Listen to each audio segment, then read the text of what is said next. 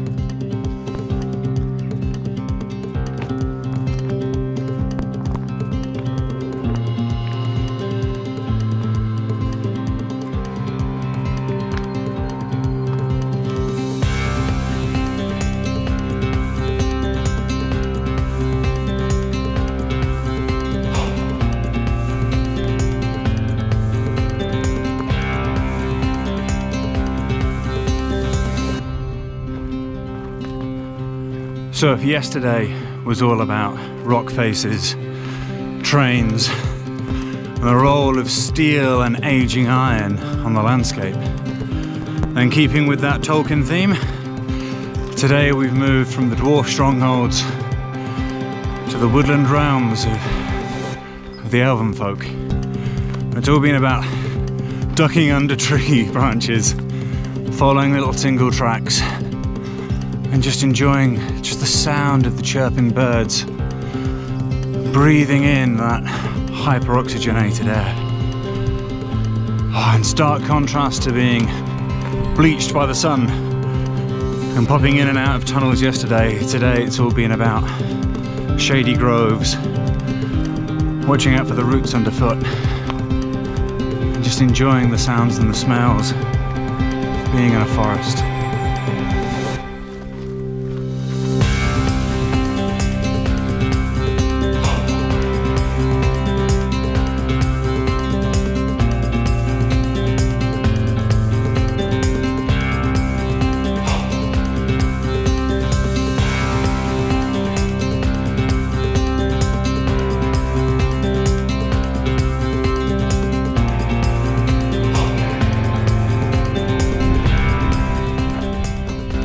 After nearly 4 hours and about 1,000 meters of ascent, kind of up out of the trees now, up onto the plateau, this kind of alpine terrain, heading towards a ski area. You can see the snow on the mountains in front of us. And we've gone from single track little trails to then not really having a trail at all. Trying to find our own way, make our own way through the woods, to now following what in winter might even be like a little ski cat track. Head now over this plateau, and then we start our descent down to where we're staying this evening. It's been glorious.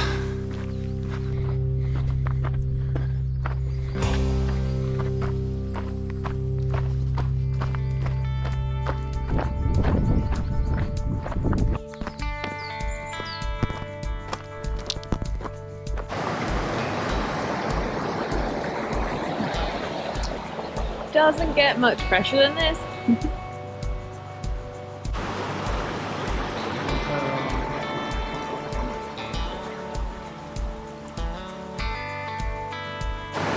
So day 3, if you can hear me, we navigate using a mixture of a guidebook and an online map that Ben has on his phone, which is really good, that we can access on airplane mode, which is also really good, although signal's been pretty good, so I'm pretty happy about that. Today will be our first day camping, which is exciting. We stayed in hard accommodation the past 2 nights. My legs hurt, a lot of elevation yesterday, but in a good, satisfying way. Ooh, let's find out where we're going next. We'll see. Here he comes. Since we found ourselves up in the Alpine when we broke out of the fir trees on day 2, we've mostly been following the trails that make up the E4. The E4 is part of this trans-European network of trails, sort of sense of unity and identity, something that we all share through recreation, so it's something that crosses beyond borders and connects all of us together. What that's meant practically though is that we've had little signs with little E4 triangles on them telling us which way to go, the occasional painted rock indicating the direction. But it also means that we've been down from the mountains a little bit, following along routes along the valley, snaking along paths of rivers. It's been a bit more solitary, a little bit quieter, a lot more peaceful. It's a far cry from the railway tracks of day 1 and where we began by the seashore. So in the United States, there are these kind of big, massive through hikes that people do. Pacific Crest Trail and the Continental Divide and the Appalachian Trail. And it's built of its own internal vernacular, its own language. And so they have PUDs, these pointless up and downs. Well, I'm going to coin for the E4 and for this bit in particular, PSEs, pointless spiky experiences, where for like no discernible reason the architects of the E4 and the Peloponnese Trail look at this wonderful wide open mountainside or this beautiful meadow and go, you see those spiky bushes? That's where the route should go. Bang through the middle of them. And to hell with what happens to people's arms, their legs, or anything on the outside of their rucksack, because that is fair game for those spiky experiences.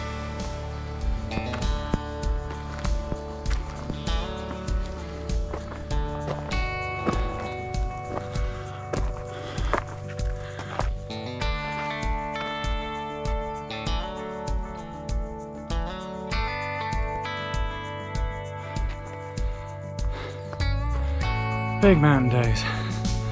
There's always a lot of up.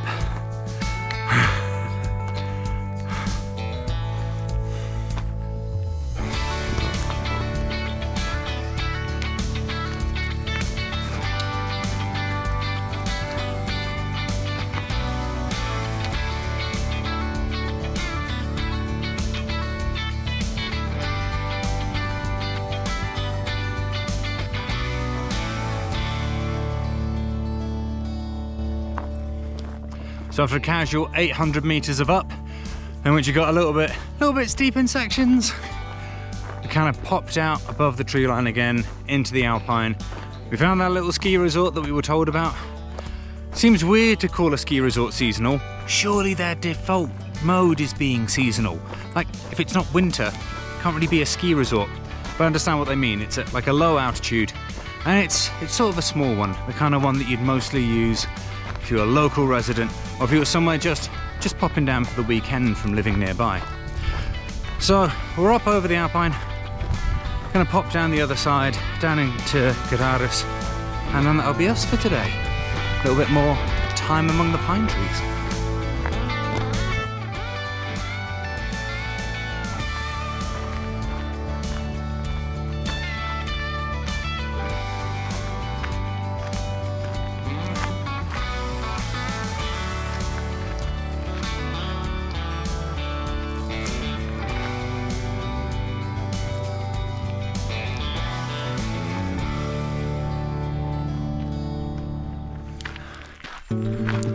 It's the morning of day 9 on the Peloponnese Trail. We're in Laconia now. We've left Arcadia behind, and we're now in the province, the region of the ancient city of Sparta, and all of the positive and negative impacts that it's had on like physical culture and proto-fascism. We left Van Vaku, the village that's going through its project of renewal. We followed the path of this river for about an hour and a half, 2 hours. It's slow going, but it's wonderful to follow like little unmarked single track paths through the woodland. We got the tent up just before it rained, and it rained heavily for a couple of hours, which means that we're now carrying a rather heavier, wetter tent case around, but that's okay. We're continuing to follow this river now until we reunite with our much beloved signposted E4, we took a little bit of a detour to get to Van Baku.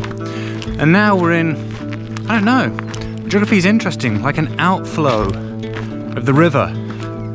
It's wide, there's loose terrain everywhere, there's kind of boulders, there's evidence of fluvial activity, so it's been affected by the river, it's been moved by the river, it's been carved into lots of interweaving and braided channels, but it's hard to imagine just snow melt being enough to do this. At the same time, I'm walking on what is quite clearly a jeep track. Vehicles come this way. And vehicles come this way in a way that they've compressed the ground so much that the river can't dig the rocks back up. So, I don't know, it's like a misfit river. What I'm seeing doesn't fit with the features that are around me. But I guess that's one of the wonders of geology and geography. It tells a story of a landscape's past, much like the ruins of the watermills that we saw yesterday, that speak to how people would have once used this valley, and how that's different to how they use it now. Still, onwards into Laconia.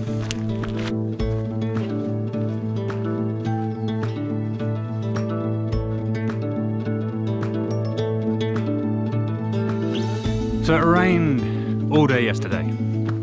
That's okay, because we knew it was coming. It meant that we left Sparta, walked about 6 kilometers along a road and into Mistras, which, if you ever come, Mistras is a lot nicer than Sparta.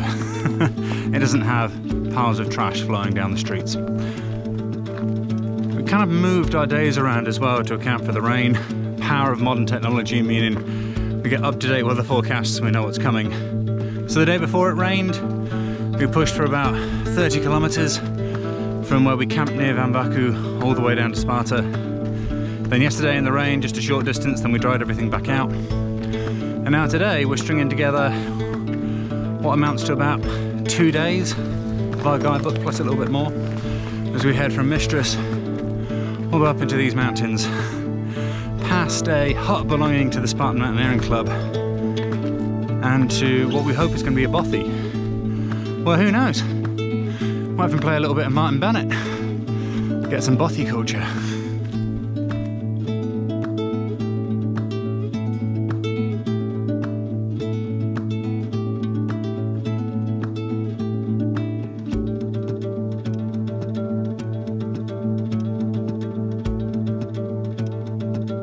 So we spent our night out in our Greek bothy. I forgot to put any Martin Bennett on, but you know, we brought some good quality bothy culture to that place. Lit a nice big fire, kept going till about 3 in the morning. And I get that there's questions over manageable uses of forests, the extent to which we can burn things, the question to which we should be using firewood. I don't know, in terms of forestry management, to the best of my understanding, I'm always ready to be corrected on the best of my understanding, but to the best of my understanding, the dry wood littering the forest floor is one of the primary causes of fires that quickly rage to be out of control. So if we do a small part to help manage that by reducing the quantity of dry wood that's lying on the floor, from what I'm told, I'm doing my part to help reduce the risk of big forest fires being an occurrence. How true that will stay on a warming planet? Hard to say. Still, we spent our night in the bothy. We're heading on now to Arna. Short day today, should be about 5 or 6 hours. We head up for the first hour, get to a big pass, go by a couple of isolated, remote Orthodox churches, and then it's a long descent down to a village where there should be a hot meal waiting for us.